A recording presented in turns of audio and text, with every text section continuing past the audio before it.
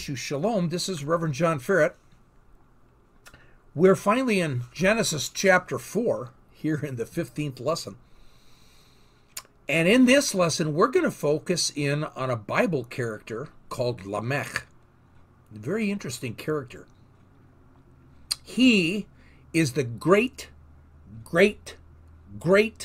grandson of Cain. This is the 7th generation of mankind. And there's a specific verse that we're going to be dealing with the story of Lamech. And it's in Genesis 4:24. And the Hebrew phrase is Shavim ve'sheva. Shavim ve'sheva. And the literal translation is 70 and sevenfold. Now, in Jesus' day, one thing that we have learned in these previous lessons is that all they had was the Old Testament, the Hebrew Scriptures. And Jesus spoke Hebrew, not Aramaic. And so when we're hearing Jesus, we're reading his words in the New Testament, we're reading in English that were translated from the Greek and are really coming from the Hebrew. And since the only Bible Jesus had, or really the only Bible that the Jewish people had 2,000 years ago was the Old Testament,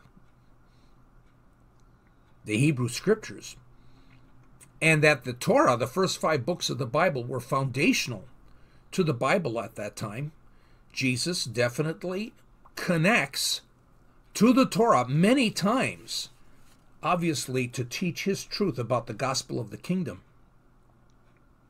And he uses the story of Lamech. Matter of fact, it's related to Genesis 4:24. And that Hebrew phrase, Shavim ve'sheva, 70 and sevenfold. But how did he do this? How did Jesus connect to this? How does Jesus use the words of Lamech to actually talk about the gospel of the kingdom, the gospel of peace, the gospel of shalom, the gospel of compassion and love? Are you ready?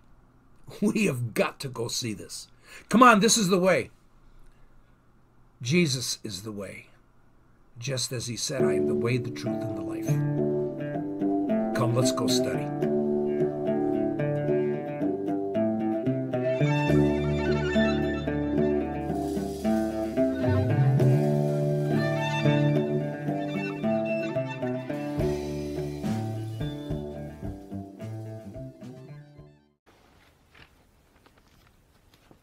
Now, also, we're going to read this, and let's see, we're in, Genesis 4:16 to 24. So let me get back in there. And I'm going to start reading in, let's start reading in 19. Lamech took himself 2 wives, so there's the polygamy, the first time it happens in the Torah. The name of the one was Adah, while the name of the other was Tzila. Adah gave birth to Yaval. He was the ancestor of those who live in tents and have cattle. His brother's name was Yuval, and he was the ancestor of all those who play lyre and flute. Tzila gave birth to Tuval Cain, who forged all kinds of tools from brass and iron. And sister of Tuval Cain was Nahama. Then Lamech said to his wives. Now, before I do this, I want to let you know that when God gave Cain the mark, he said, Cain will be revenged sevenfold. Yeah, I think I'm in verse 15. Adonai answered, therefore, whoever kills Cain will receive vengeance sevenfold. Okay, are you with me? Okay, so that's understandable because this is the 7th generation, counting Adam as number 1, and this is what Lamech says to his 2 wives. Adah and Tzila, listen to me, wives of Lamech, hear what I say. I killed a man for wounding me, a young man who injured me. If Cain will be avenged sevenfold, then Lamech 70 sevenfold. Okay? Now the Hebrew here, now what I want to do is I want to stop here because I want to let you know that when you study ancient Near East cultures, and I'm talking ancient Near East cultures, go back 3,000, go back 4,000, go back 5,000 years and study ancient Near East cultures. What happens is this: when they have something happen to them, okay, bad, they're going to come back at you big time. Now, I'm going to be a little, in other words, you hurt my son. You broke his thumb. You know what I'm going to do? I'm going to come and I'm going to break your son's thumb. I'm going to kill all your sheep and I'm going to burn your barn. How about that? Then that guy says, oh, so you're going this is what they did. This was the independent way of being able to revenge things that have happened to you. Now, I want to stop here a little bit because I'll turn to Lamech here in just a second. But I want to come back to you because you have read this. And it's almost, and to me, for me, it was a read-over verse because I didn't understand it. And God, in Exodus 21, 23 through 24, God says, an eye for an eye, tooth for a tooth, life for a life, right? For us, it's like, yeah, that's wonderful. Big deal. To them, this changed society. This was an amazing, earth-shattering event when all of the societies around them were basically saying, somebody hurts your son thumb, burn his barn. If the guy burns his barn, kill his family, and kill all... You see what I'm saying? How it escalates? Here's what God is saying. Eye for an eye, tooth for a tooth. Now, what God is not meaning, because it never happened that way, God does not mean if somebody pokes your eye out, then you get to poke his eye out. This is what happened. In reality, it would come down to this way. Somebody hurt my son and broke his thumb. So therefore, based upon the fact that they broke his thumb, he can't work well. He can't go to work, he can't earn the income, and it's going to take a while. So what they would do is they would go to the synagogue, and they would go to the local synagogue court, the Bet Din. 3 guys, okay? 3 judges. And they'd ask the judges, okay, here's the situation. And they would assess a penalty for the worth of the thumb. Now they're going to say, we're not going to break your son's thumb, okay? What if he didn't have a son? What if he didn't have a daughter? Okay, what we're going to do is this. They might say, all right, you have to pay for all his hospital expenses. Or you'll have to do this, pay for his hospital expenses, and on top of that, you're going to have to pay the boy, okay, the pay that he is not earning because of his broken thumb. This changed society. And you guys, ladies and gentlemen, what's interesting is our judicial system is based upon this.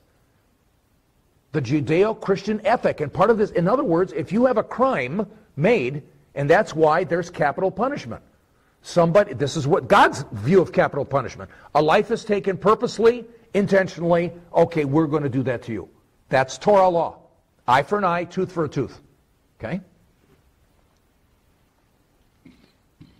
So I want to basically mention to you guys is that, here it is. What's one of the purposes of this class? One of the purposes, you guys, of this class is to say, how did the Hebrews hear this when they're coming out of Egypt?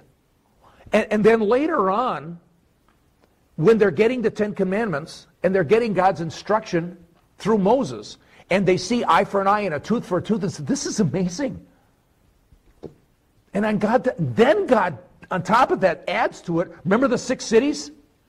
The 6 cities where a person who's committed a murder, maybe an accidental murder, can actually go. That's brand new.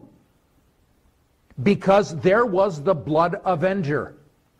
And in the other pagan societies, those pagan societies, they could go out and kill the guy, whether it was an intentional murder or an accidental murder. They didn't care. Blood is spilt, we're going to get him. But God said, no, he can be protected, and let's bring the case to these people, and let's handle it. This is earth-shattering. So the Hebrews are bringing a society with God's law that is just changing everything. It's amazing. So it is explosive. Now let's get back to Lamech. Now Lamech, remember, he basically says that Lamech will be avenged, and the best English is 70 and sevenfold. Some of your translations will say 77, okay? But here's the Hebrew, Shevim ve-sheva. Shevim is 70, ve-sheva, sevenfold. That's the actual translation. Now, we have a translation of the Torah in Greek. It's called the Septuagint. So we can now actually go to Genesis 4:24 and read the Greek for Shevim ve-sheva. Here's the Greek. Hebdome kontakis hepta. Okay? This is the actual Septuagint translation, okay, of Genesis 4:21 in the Greek. Heb dome kontakis hepta. In the Greek, it's 70 times 7. It changed. The Greek can't handle 70 and sevenfold. So it took 70 and sevenfold in Hebrew, and the best it can do in Greek was 70 times 7. And then Peter comes to Jesus, and he asks him, how many times should I forgive my brother? And you say 490. Because he said 70 times 7. He didn't say that. He said it in Greek. The Greek is hebdome kontakis heptu. It's the same phrase as in the Septuagint. Identical. But Jesus isn't speaking Greek. He's speaking Hebrew. Shevim ve-sheva. He's referring to the Torah. He's referring to Lamech. 70 and sevenfold. You don't take revenge 70 and sevenfold. You forgive 70 and sevenfold. That's the point. He's trying to use the Lamech story to show us how much we should forgive. Astounding. But that's a rabbi. He's using the Torah. And now, here's the interesting thing, and that's this. Did Jesus really say Shevim ve-sheva? What we have is hebdome kontakis hepta. What we have is 70 times 7. That's what we have. Did Jesus really say Shevim ve-sheva? Did he really say the same phrase as Lamech? We don't know. Isn't that frustrating? I mean, this is one of those things. Please write this down in your notebook. And then when you meet the Lord, and he's going to have a class on the numbers of the Bible, take that class and you guys ask the question, okay? Because I probably won't take that class because I have to talk, I got to go take a class from Paul, okay? On his various uses of the word nomos, law, okay? I've got a real problem there. So you guys do the number stuff. We don't know, so I'm trying to tell you, the Bible does not say that, right? And if any of you come to me and say, Jesus said exactly what Lamech said, I would say you're teaching false. You're not teaching correctly. The Bible doesn't say that. The Bible implies it. Are you with me? And that's how we have to teach it. And I think the implication is pretty strong. Okay? I mean, it's pretty strong. To me. Okay? But we can't say for sure.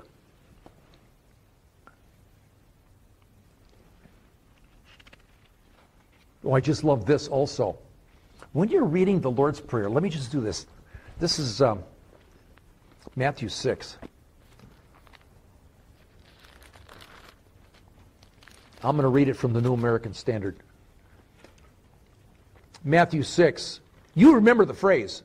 And it says this, and forgive us our debts as we also have forgiven our debtors. Okay, now let me read the English. The English is good from the Greek. And forgive us our debts as we also forgive our debtors. Or another one is, forgive our trespasses as we forgive those who trespass against us. Now, In the Greek, when you go into the concept of as is, that means in the same manner. Whoa. Lord, forgive me in the same manner I forgive others. That's heavy. Do you forgive totally?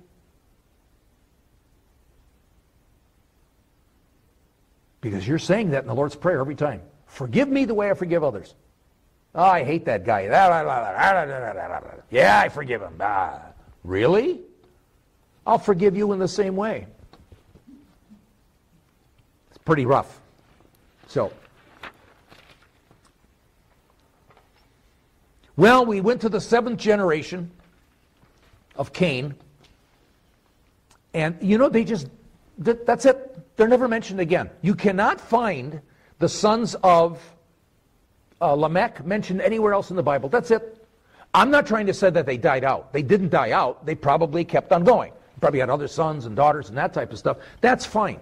But I want you to recognize the structure of that genealogy. There's no years, how long they lived. It just gets to 7. That's it. And Lamech at the end does 2 powerful things. One, polygamy happens for the first time, which is against Genesis, the statement in Genesis by God. And then the second thing is that this vengeance thing, which Jesus turns around seemingly, okay, in the New Testament. Now, there's another 7th generation of Seth. So we got to take a look at this because there's another one. It's a parallel one. So in Genesis 4:25 through 26, Adam yada Chava. So again, he knew his wife. John, do you know your wife? Well, yeah, I know her wife. Her name's Robin. Okay, she's about 4'11". She's really pretty. No, do you know her? Okay, remember what know can mean biblically, okay? So he knew his wife, and they had Seth.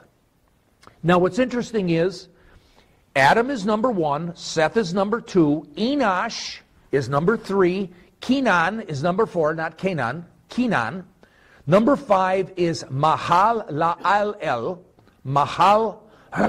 Mahalalel, he's 5. Then there's Yared is 6, and Enoch is 7. So we come to Enoch, and something really is amazing here for the 7th generation through Seth. His name is Enoch.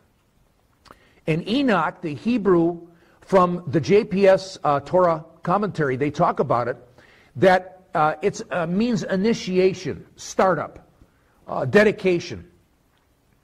Where you would say, wait a minute, Cain's son was Enoch, his first son.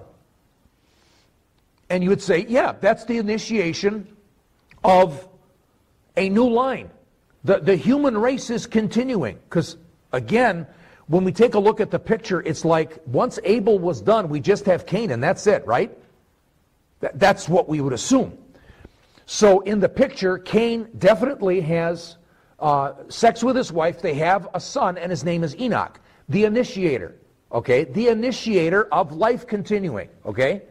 So this is physical life continuing. This is interesting because the rabbis look at this and say, yes, physical life is continuing. And cities are built.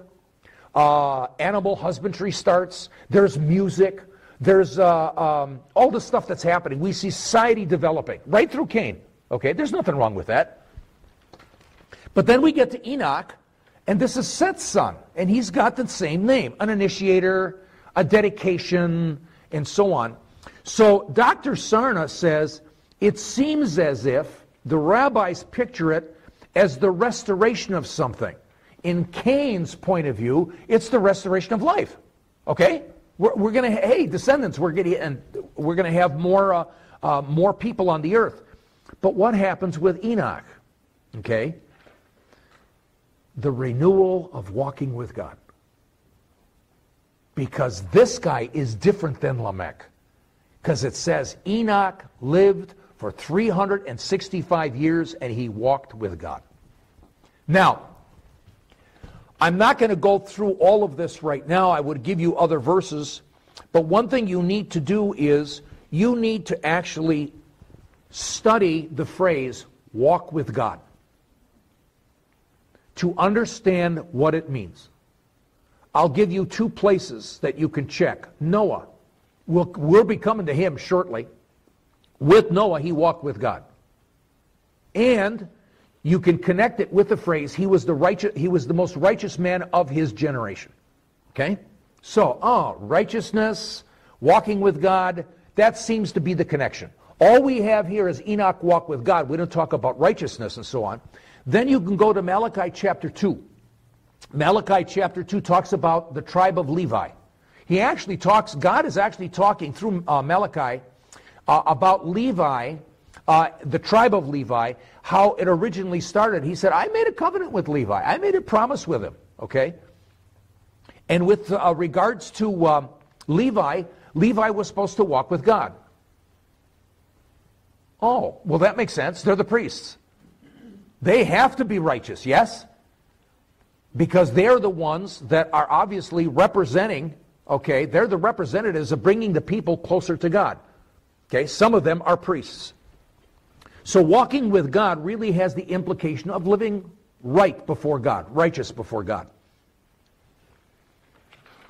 The other thing that I want to bring up is when you deal with the fact that he was taken, remember that? And all of a sudden God took him. Here's another phrase you need to study, because Christians, what I find, make a terrible mistake because they're reading the English. And they immediately associate Enoch with Elijah. And they say, see what happened? God came down and took Enoch and gone. But when you actually study the phrase, taken by God, or that phrase, it means he died. There's a number of places when you study the Torah, the exact phrase in the Hebrew, that it is clear that he died. But the Hebrew implies it was really sudden and unexplained, and he disappeared. And that's all it said. The point being is this. Was it like Elijah that God all of a sudden picked up Enoch and took him away? No, we don't know.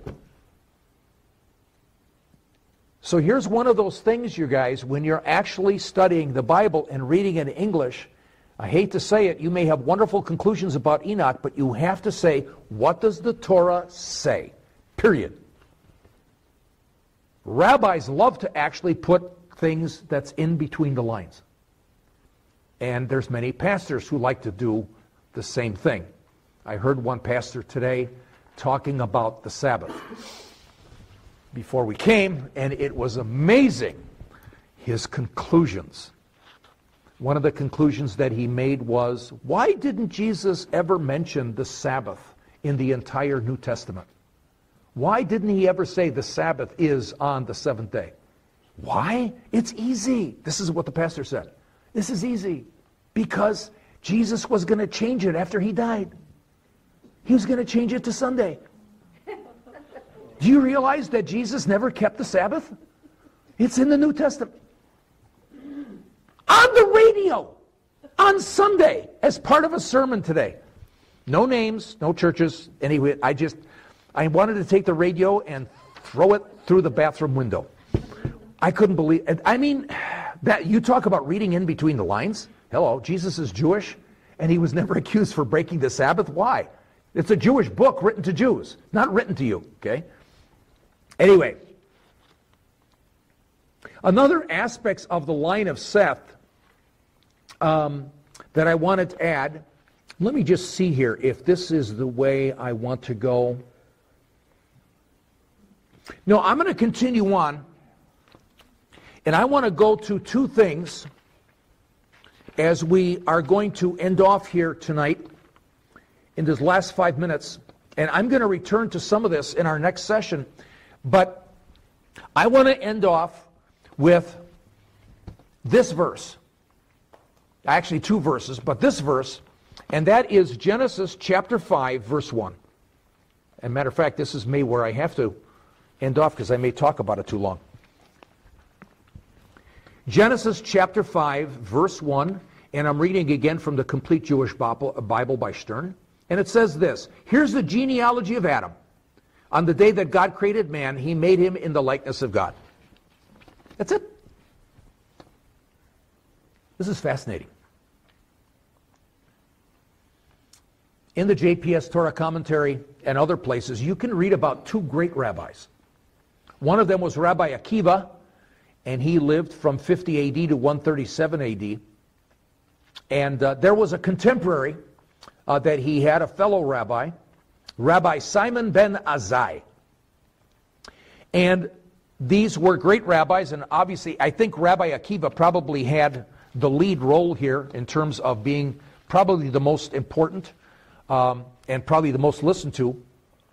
But they came to Rabbi Akiva and said, what's the most important Torah principle? I mean, the most important, the one. And he said, that's simple. This is going to sound like Jesus. Okay? And he said, love your neighbor as yourself. Ah, wow. I don't know what he did to explain himself, but that, according to Rabbi Akiva, is the most important Torah principle. He didn't say the second greatest commandment. Jesus said that's the second greatest commandment. He's the first rabbi that ever said it. Okay? But Akiva's saying it's the most important Torah principle, assuming you already love God. So they went to Ben Azai, Simon ben Azai, and they said, Rabbi Azai, what's the most important Torah principle to you? And he said, very simple. He said, let me read it to you. And he read exactly what I just read. Genesis 5:1. And this is the genealogy of Adam. And what? That's a Torah principle? And he said, yes. He said, I don't want to disagree with Rabbi Akiva, who's a great rabbi and who shows us so much out of the Torah. But basically it's this. How do you know who your neighbor is? Unless you know that your neighbor is like every man, because you all have one Father. Remember what I read a little bit earlier. Are you your brother's keeper? And in the story of Cain and Abel, there are 7 occurrences of the word brother. So therefore, Sarna concluded that what God is probably giving us an indication is homicide is fratricide. Ben Azai is saying the same thing. That's amazing. And now we go to the parable of the Good Samaritan. Jesus is teaching already, probably years before Ben Azai, the same thing. Who's your neighbor? The Samaritan. The one you hate the most. So Yeshua basically is saying, as is Ben Azai, who's your neighbor? Every man, every woman, because all of us have the same Father. Regardless whether they're believers or not. There's no stipulation on that. So I just wanted to share that verse because, again, here is a verse that you just read and how the rabbis make comment on that. Now, what I'm going to do is share with you a little bit where we're headed on our next class. It's the flood story. But before the flood story, we have to handle the most puzzling, the most confusing set of verses in the entire Torah. Nobody knows what they mean. Nobody. And if you come to me and tell me I know what it means, you're going to have to write the paper and submit it to Hebrew University because you've got the answer. Really? Nobody can figure out. Everybody has wonderful opinions. So, for example, who are the sons of God and who are the Nephilim?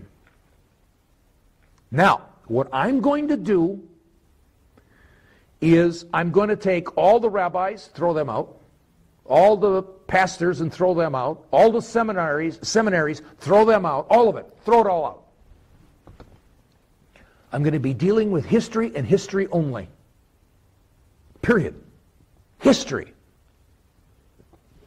And just as a teaser, this Torah was written and the Hebrews were coming out of Egypt. The main god of the Egyptians during the 18th dynasty, whether it's the early Exodus or the late Exodus, it makes no difference. It's the 18th dynasty. The main god is Amun-Ra.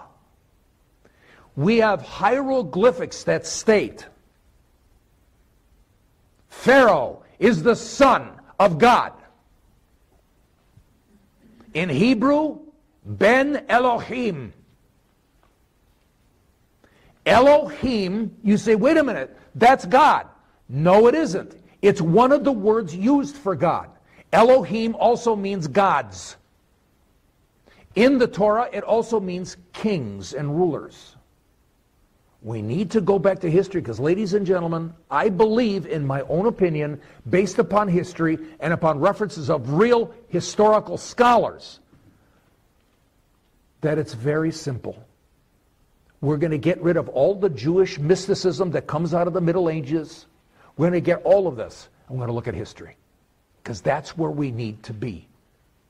They knew what it meant 3,500 years ago, and it's part of history. And again, this is what we need to do, is to return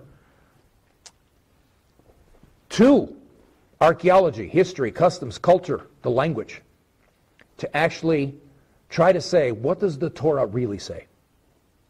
And so once we can figure out what the Torah says, we can really see Yeshua and understand the gospel according to Moses.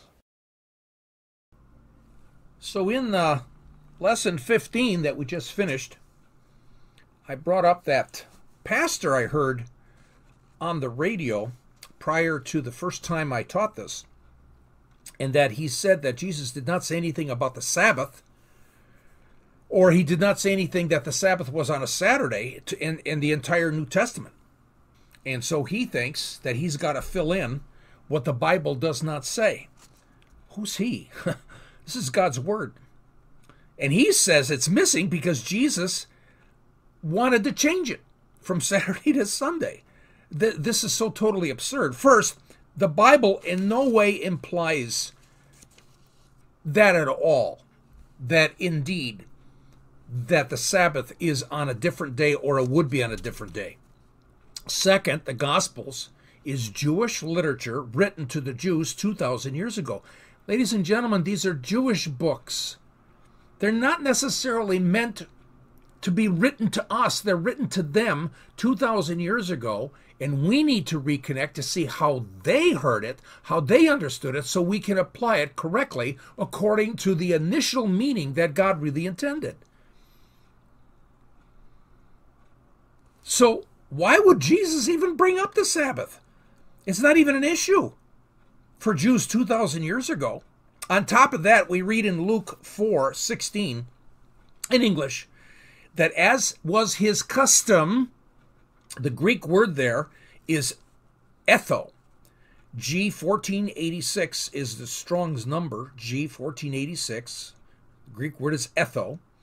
And when you go into Thayer's Greek lexicon, it's a habit, it's a manner of living.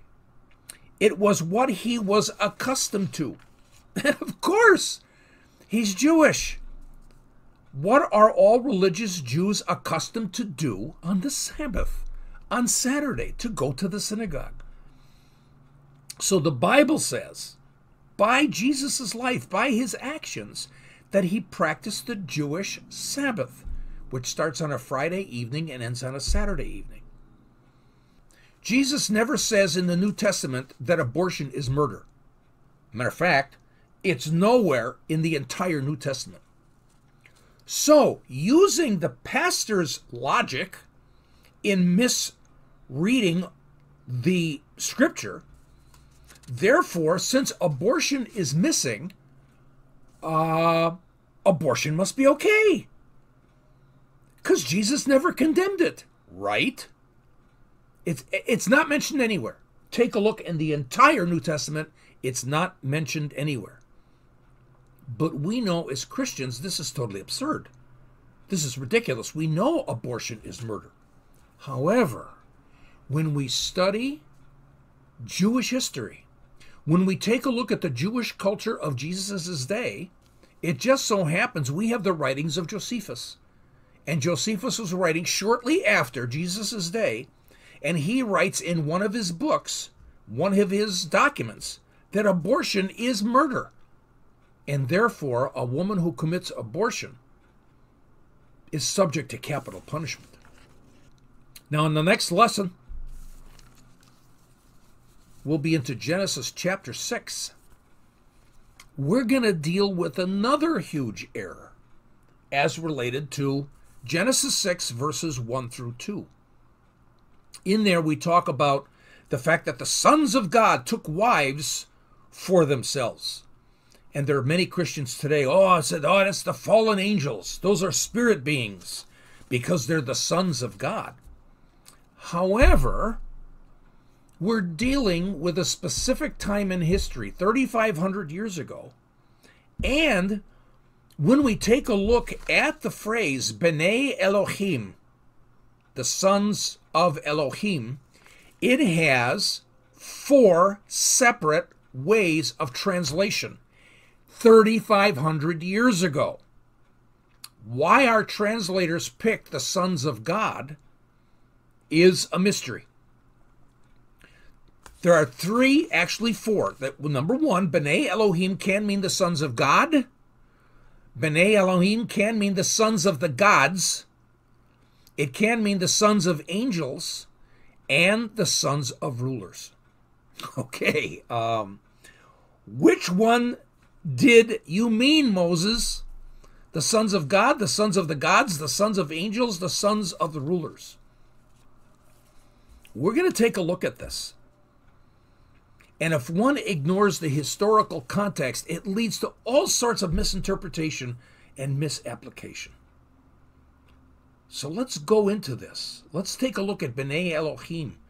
And let's let the culture, the history, the time period of 3,500 years ago, the fact that they were coming out of Egypt, let that help us perhaps get a more common sense understanding of this phrase, the sons of Elohim, the sons of God, the sons of the gods, the sons of angels, the sons of rulers.